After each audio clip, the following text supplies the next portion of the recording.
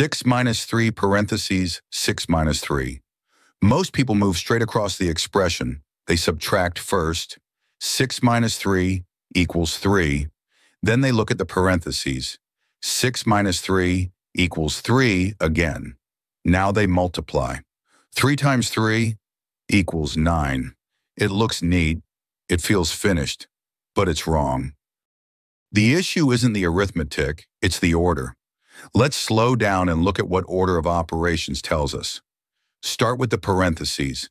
Inside the brackets, 6 minus 3 equals 3. Now bring everything else down. That parenthesis implies multiplication, so the expression becomes 6 minus 3 times 3. At this point, we have multiplication and subtraction together. And here's the rule that matters.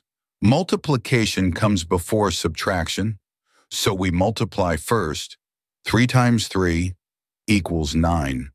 Now bring the 6 down. We are left with 6 minus 9, which equals -3.